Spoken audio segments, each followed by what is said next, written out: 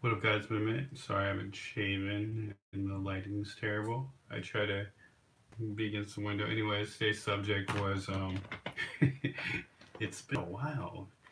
I missed you guys. Anyways, today's subject it's kind of sad subject, but it's a real subject in Japan. Of course, in America, but America's like what 50 times bigger than Japan.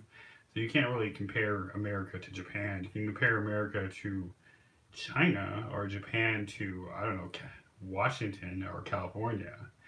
Anyways, so child abuse in Japan is a very real thing. There's so many articles I read about it. Like, we'll give you an example. There's a father in Nala, and mind you, a lot of dads here they work quite a bit, and on Sundays most dads they have their kids. Um, Anyways, they went to Nala to see the deer. Nala is very famous for having deer and stuff like that. Apparently, the kid made dad so mad that he decided to punch the kid for some odd reason. Maybe to man him up, teach him a lesson. But he punched him so hard he killed them. So that was one case. I'm sure dad got in trouble for it, hopefully. If not, then I have no idea. More than likely, though. But that's one case of child abuse. There's two other cases that happened like 2 years ago. A girl, she's being abused by her father. Unfortunately, a lot of these cases I'm talking about currently are about men, but I will move on to girls as well. Girls actually abuse their kids, unfortunately, a lot more than the guys do, just because you still have that nuclear family structure, a lot of moms at home and stuff like that. And sometimes when they have more than one kid, it can be highly stressful. Mom's job is the hardest job in the world. Dad gets to drink after work. So, but anyways, I digress. Let's backtrack. So the next one is a girl is being abused. Okay, and the school has taken an initiative. This is just like elementary school, Shogaku. They've been taking an initiative to talk to students to try to figure out who's being abused and who's not being abused. So good for Japan there. However, this girl, was a little too late. I think she was 7. Her dad got very angry, so he decided, he's like, get in the bath. She's like, nah, yeah, I'm not gonna do it. He threw her in the bath. He put the water on super cold and he sprayed her. She's screaming, whatever. Mom, I don't know where mom's at. I don't know if she's not. It didn't mention mom. But, anyways, a lot of moms, typically when dads are abusive, they're scared. But, anyways, so he kept hosing her with the cold water until she died. So that was another case of child abuse. This is not really. So I'm going off my subject for just a bit, but this is a very common thing that really upsets me since my daughter has been born. Uh, they have drivers that are easily 90 years old. Almost every single day in the newspaper, I read about some 70-year-old, you know, hitting a kindergarten student, like a little 5-year-old. He just hits them with his car in the street. And that really bothers me. And, like, even though this occurs daily for the last, I don't know, 8 years, they haven't done nothing about it.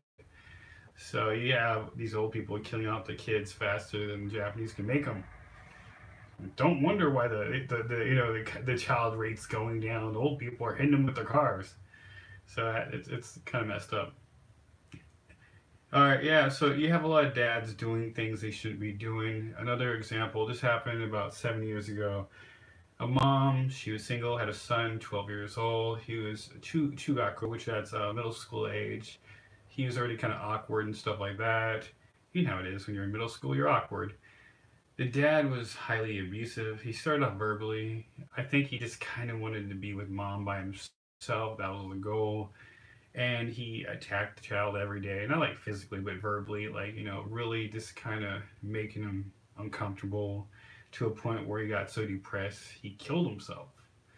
And even after that, mom stayed with him. That's crazy. So that right there is a sad thing that occurred. My recent experience, I was working at an international school. This was about 6 months ago, and this is one particular mom. She was a single mom, and I'm not trying to be mean, but she honestly had no class. She had no tact. She had no class. All the other moms that came in, like they came in and they talked, they moved like they belonged there. She was the only one that didn't. But it, she would, when her daughter made her angry, it didn't matter if I was there, other teacher was there, anyone was anyone was there. Sorry, it was so tragic. It's she just backhand her daughter no matter what was said. I'm like, yeah, your daughter, she didn't listen today. Just full power backhand to the face. Daughter had no idea what's going on. She's like on some genius stuff, right? She's like had these blocks and she's building like a robot that's gonna revolutionize. I can't talk. She's building a robot and she's just doing amazing crap. Like I truly believe this girl's gonna be an engineer. And her mom was like she looked at me like I'm crazy. Like her an engineer, she's stupid. I'm just like you're her mom. But yeah, she straight backhanded her. I was warned ahead of time by the head teacher, and I'm sitting there thinking to myself, why don't you report this lady? You know? So all the other moms, other students were fine. I didn't see any backhanding. I've been working in the English industry for, off and on for like 10 years. I've never seen anyone get backhanded. But she got straight. Yeah, I was, I don't know. What's to say I didn't last long at that job? I cannot condone watching parents beat their child so badly, especially in front of me. Like a backhand, like her face is all like blued up. She was crying, going on. And I kind of felt powerless. And the head teacher is just like, well, she does that all the time. And I was just like, okay, why don't you do something about it? She's like, I'm trying to keep my job.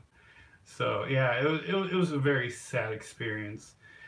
Yeah, I talk about this particular subject because for me, actually, one of my friends, he had, okay, this is not even a child abuse experience. This is like spousal abuse. So I'm gonna switch up the subject for 5 seconds.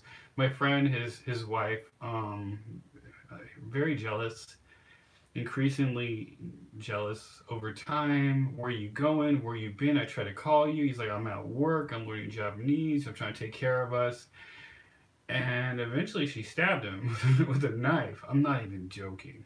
She stabbed him with a knife. He didn't die, luckily, but he had to take a step back. He's like, whoa, because she punched him before, and he was just like, please don't hit me ever again. We're good. I'll keep working. But after he got stabbed, he was like, it's over. He divorced her, moved on. He has a new girl now. They've been together for like a year or two. They're about to have a baby. They're happy. Everything's great. This new girl's not a Japanese girl. My own experience, I'm married, Japanese girl, and yeah, like I don't know. I just I'm not saying all Japanese are abusive, but I just feel like the term child abuse is very loose here. Okay, so I really think if a dad was outside punching his kid in the face right now, I don't think anyone would stop him. So from my conclusive idea, it seems like child abuse in Japan is okay, even though for me it's not. I've seen it, I've had experiences stopping it, and it's still a big problem that plagues Japan, and it might plague other countries as well. And I know it does plague America as well, but again, America's 50 times bigger than Japan. So anyways, peace. Later I'll talk about a different subject. Sorry it took me so long. Been working, busy, the usual stuff. Anyways, later. Bye.